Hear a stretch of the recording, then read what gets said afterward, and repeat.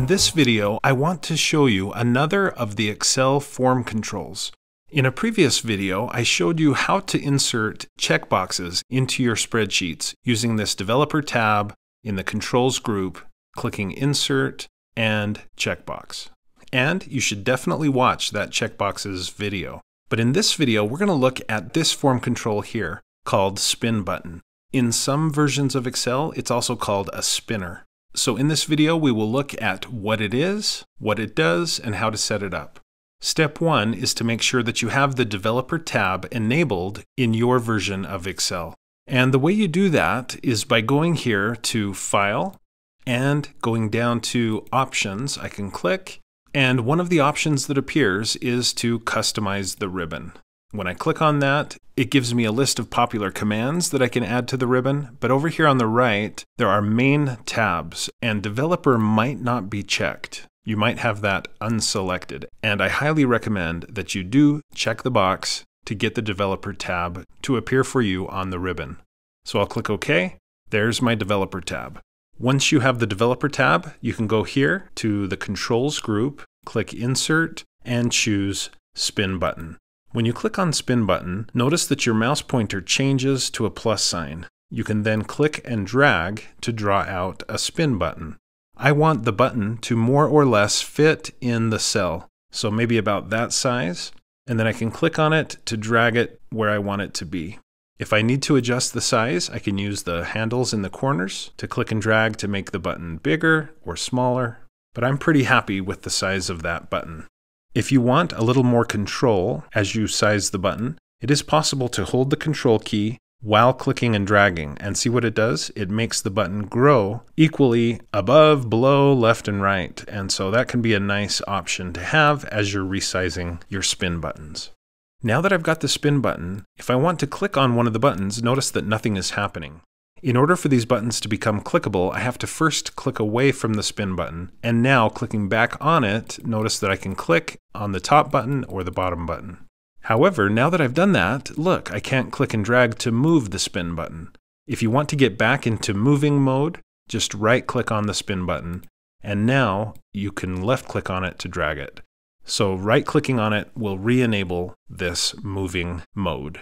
Okay, so let's look at how this spin button can help me with this spreadsheet. I have here the beginnings of a yearly salary estimator. Just a very simple spreadsheet with some simple formulas to help someone estimate the salary that they might earn in the coming year. And of course, they could click here to type in a number, let's say 500 a month. I tap Enter, and I've set up a simple formula here in this cell, cell B4. If I double click there, you can see the formula. And all it does is it multiplies B2 by the number 12 for 12 months, and then it adds that to the contents of B3. Let's say there's additional extra monthly earnings, maybe from yard sales or from doing extra work on the side or whatever it might be, and that's multiplied by 12, and then I put both of those in parentheses. The parentheses are not necessary, I just included them to look a little more understandable.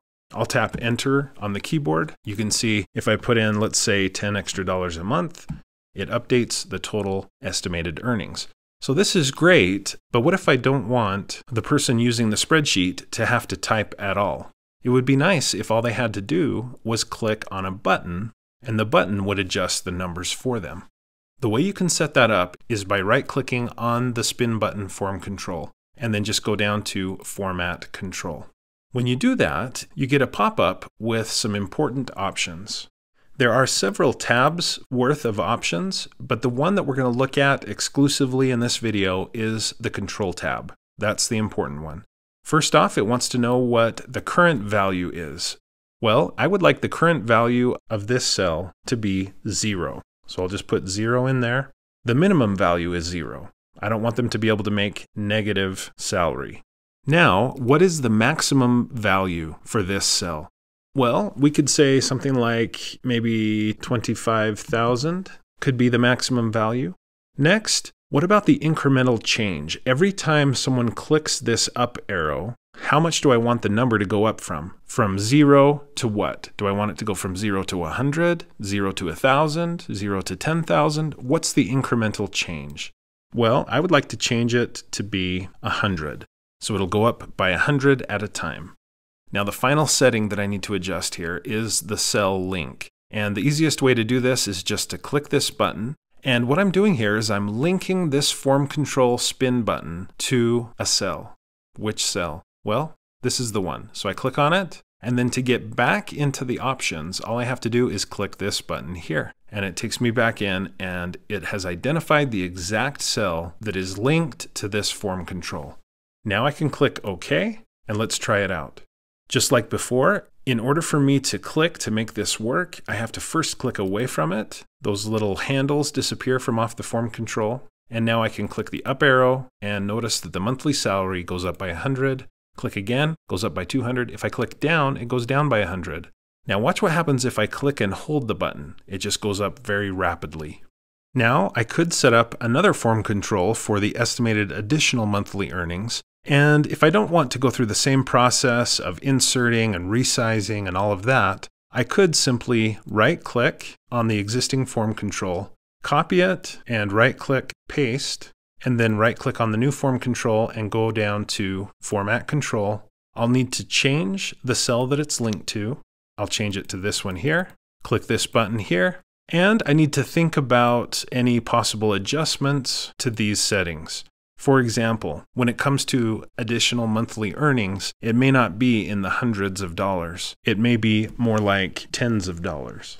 So I'm changing that incremental change. And I should also change the current value down to 0.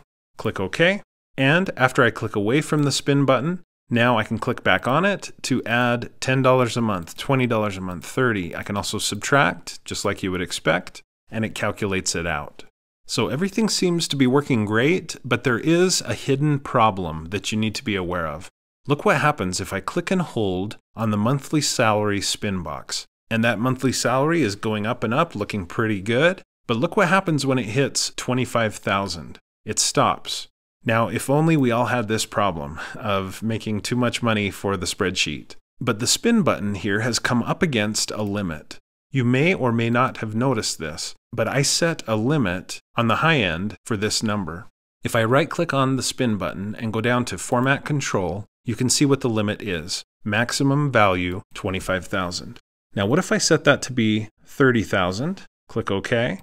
Great. If I click away and then back on the button, it should go up to $30,000, and we're good. But what if I want to go even higher than that?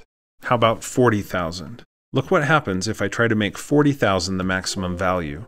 Excel says the scroll value must be between 0 and 30,000. Now, even if you don't foresee that being a problem in this particular case, there are cases when the number that you'll need will be much higher than 30,000. So how do you handle that? Well, this is a trick that you can do. You can right-click on the Format Control, the spin button in this case, and I'm going to set the current value back to 0. And this time I'm going to say, instead of 100 being the incremental change, I'm going to say 1 is the incremental change. Now the trick here is to think of this 1 not as being the number 1, but as being 1,000. So again, this represents 1,000. And then the other part of the trick is I need to make this linked not directly to this cell, but to another cell, maybe D2. So I'll click this button, link it to D2, click this button to go back, and click OK. So now when I click away from the button and then back on it, clicking on the top half, it increases by 1 at a time, decreases by 1 at a time if I click below.